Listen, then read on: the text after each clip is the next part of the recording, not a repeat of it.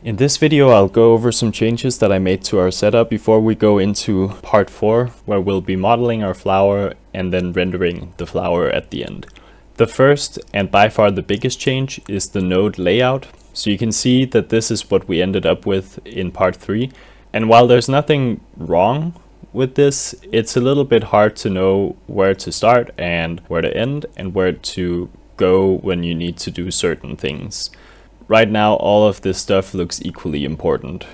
Here you can see that I've taken each of those separate elements that we built and I've put them into these network boxes.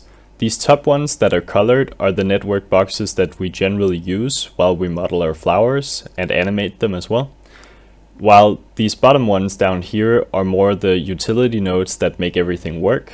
I've marked all of the nodes that I generally touch for modeling a flower in green, so it should be pretty easy for you to see where you should look if you need to make a change.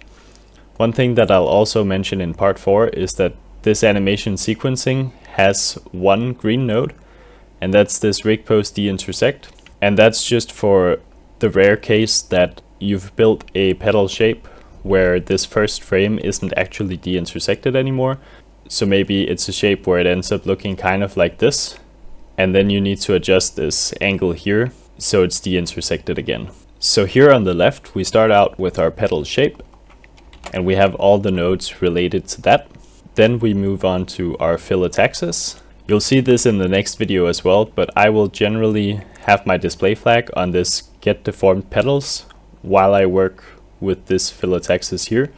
So that's where we can control the number of petals and all the parameters on the fillet axis and much more. Then we have this bud pose and bloom pose. Again, I'll generally stay on this get deformed petals, but sometimes I'll move it to the bone deform if I want to just look at a single petal rather than the entire flower. But this is essentially where we model the two poses that the animation will go in between. And then here on the right we have the vellum sim. This is where we set some attributes for vellum and we also add a little bit of surface noise. Then we run it through the vellum sim and we cache it out, and we add a little bit of post sim noise as well, and then we cache it back out once more. From here on out I'll just mention some of the specific node changes that I've made. You don't really need me walking you through this. You can also just download the file in the description.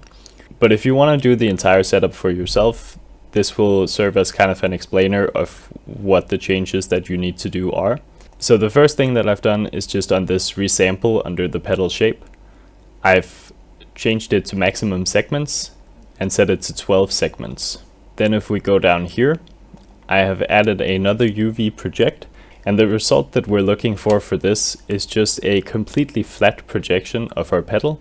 And this will be very nice to work with when we go to shading later on. And also for some of those surface noises that we apply, it's nice to have this UV2 to work with rather than the previous UV, which looked like this. Doing it like this means that there'll be a lot of pinching at the top. Then here on the fillet axis, I have added this multiply growth by mapped U.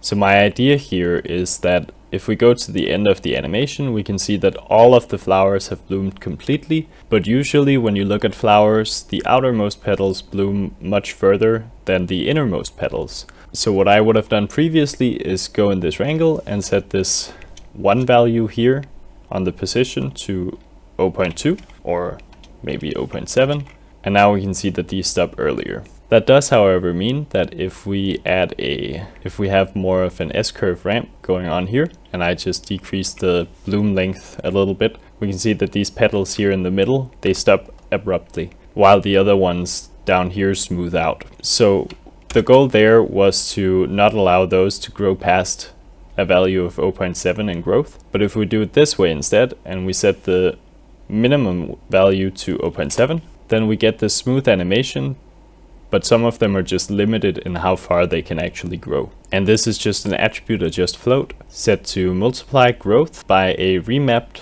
attribute called U, and your control is this minimum value here.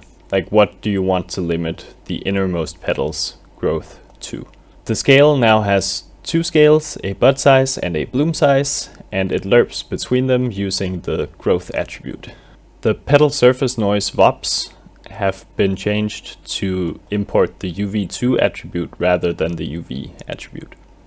After making those changes, you should have the exact same functionality in your setup that I do in this setup, and you'll be ready to follow along with part 4, where we will finally finish this flower and render it out. Looking forward to seeing you there.